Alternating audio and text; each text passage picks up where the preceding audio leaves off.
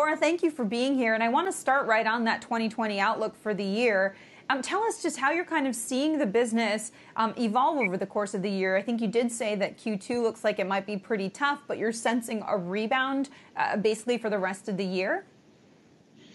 Yeah, so in the first quarter, we had, of course, a big challenge with COVID, and we were very happy that through hard work of all our employees, we were able to maintain continuity of the business. We were able to maintain supplies to the 200 million patients we have depending on our medicines every day. And that was a great achievement, and that resulted also in some very good results in the first quarter. For the remainder of the year, we see maybe some reversal of some of the extra demand we saw in March. But basically underlying, we see a strong business development, and we are confident that we will see revenues in line with our guidance. I want to ask you also about that increased demand you saw in the first quarter. Teva, of course, a huge supplier of generic medicines, and the FDA is reporting increased numbers of drug shortages, especially in drugs related to treatment of COVID-19. And for Teva-provided drugs, it lists famotidine tablets, and we know that's one of the drugs being tested potentially for COVID-19, azithromycin, which is an antibiotic, other drugs for anesthesia. That look like just increased demand led to these being on allocation or back orders. But for one of them, propofol, you say that your supply chain was impacted by shipping delays due to COVID-19. Tell us just what you're seeing around drugs like that. Yeah, so first of all, it's absolutely correct that some of the ICU medications have been in higher demand, and some of the products like azithromycin have also been in higher demand. In all these cases, we have been dramatically increasing our outputs and our manufacturing in order to secure supplies for all the patients who need these products. There has also been some delays, but not dramatic, in the distribution. This has been due to the fact that the reduction in air traffic led to less air cargo being available, and some of the short-term restrictions on exports that some countries implemented also led to temporary delays. But I would like to say that all governments at the end of the day have been very positive towards securing the full you could say value chain being open for medical products worldwide. Is that something you're still encountering, the difficulty with the air travel and just transporting products where they need to go? It is still a challenge, but I think we've overcome it. Prices of transportation has gone up. We have also increased our volumes on these specific products that are needed. And I think overall it's working out quite well. And of course, we have a situation here where we are, like you said, we're the world's biggest manufacturer of pharmaceutical products, of medicines, the biggest supplier in the US of medicines. But I think overall, we are very happy that all our facilities are operating at full capacity, and we have overcome the majority of the logistical challenges we've been seeing. Hi, it's Sarah Eisen. Wanted to ask you about hydroxychloroquine, which I know you're one of the big manufacturers of. It's been somewhat controversial here. There was so much demand, and it was being used so widely and empirically in places like New York at the outset. And then the FDA put out a warning. And I'm wondering what you're seeing in terms of demand and what happens to all of those pills that you or those doses of that medication that you previously donated to governments like the U.S. to help fight this. Yeah, basically, I wouldn't be able to tell you sort of short term what's happening to the product we donated. And I wouldn't be able to give you either a clarifying answer as to the clinical effect of the product or not. But it's quite clear that we were simply responding to a demand that we saw. We did our very best to secure this short term from our different manufacturing sites where we produce the product. And I think we were quite successful in supplying the product.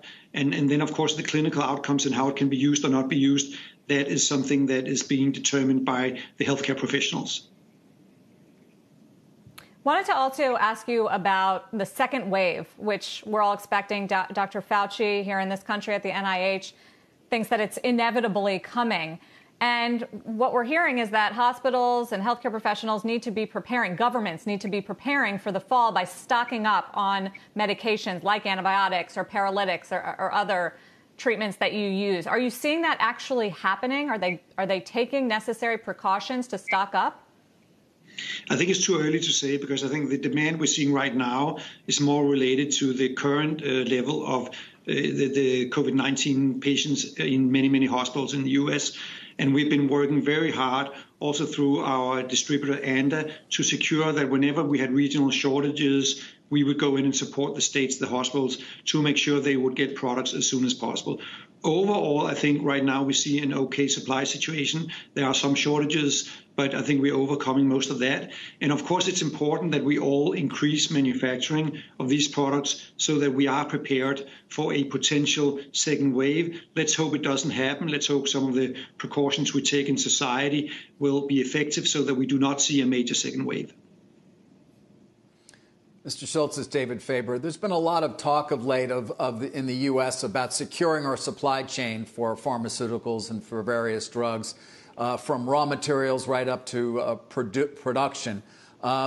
Given you're the largest producer in the world, and I know you source raw materials from China, you have manufacturing there, you have manufacturing in India and Europe, would it be a significant hindrance to your business if, in fact, there was some move to try to make sure that manufacturing moved back to the U.S.? I think it's a historical fact that manufacturing of raw materials and API has moved out of the U.S. over the last 10, 20 years due to competitive forces between the key manufacturers today, China and India. We have a lot of manufacturing still in Europe for historical reasons that we have maintained, also in Israel. But it's true that the most competitive place today is China, India. They have benefits on labor cost, on environmental concerns, on health and safety, and so on.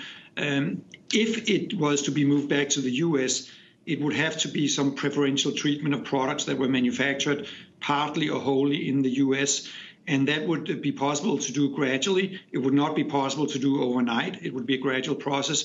And given the current circumstances, it would lead to higher cost of API and raw materials and ultimately of the finished products.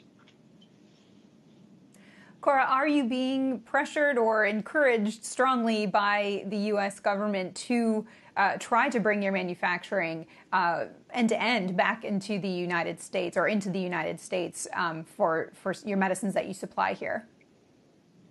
No, that's not the case. But it is, of course, I would say it's an open political question. It's really a political decision. It's not a decision that we as a company, we as Teva, or that the industry as such will take, because we are simply reacting to the conditions in the marketplace.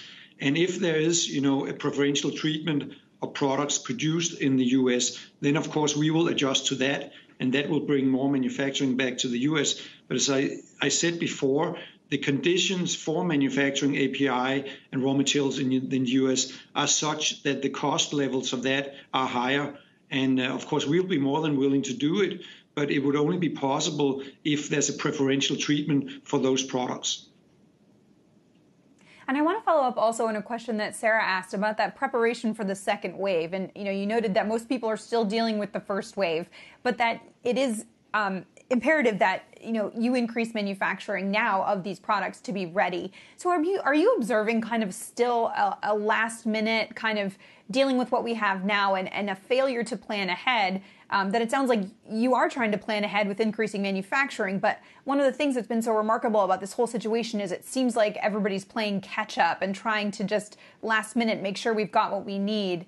What are you sensing from the government in terms of its attempts to plan ahead? It sounds like maybe you're taking that initiative, not because governments are. I think it's fair to say that everybody was surprised by COVID-19. That's fair to say, everybody in the whole world, including Teva and including all healthcare systems and politicians. So now, of course, we're not surprised anymore. We know it's there. We know from historical evidence of previous pandemics that there's a risk of a second wave. And that, of course, means that we have a responsibility to patients to prepare for that. So that's what we are doing. We can only prepare on the products that we manufacture. We cannot go out and prepare for everything because we don't manufacture everything. But we do manufacture more pharmaceutical products than anybody else. And we are, of course, looking at all those products that are relevant in the treatment of COVID-19 and making sure that we increase manufacturing of those as we speak. Right. And finally, I want to ask you about the impacts on other medicines as a result of what's happening with COVID-19. We know from a lot of companies that some clinical trial development programs are getting delayed. At the end of all of this, what kind of delay do you expect we're going to be seeing in new medicines getting to market outside of COVID-19 because of the pandemic?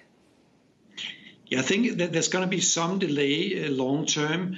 Of course, you have to keep in mind that developing a new drug takes 10 to 15 years.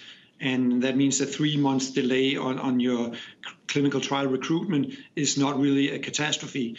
We have a very interesting phase 3 program ongoing together with Regeneron on fasinumab, a new pain medication. That's in phase 3. All the patients are recruited. We expect that to continue. But we also have new clinical trials that we were just about to start, and that has been stopped for now. So I think the length of the lockdown is really what drives whether we will see big delays or not. If we get a lockdown with the effective duration of, let's say, 3 to 6 months, then it will be a marginal long-term effect on new drug development.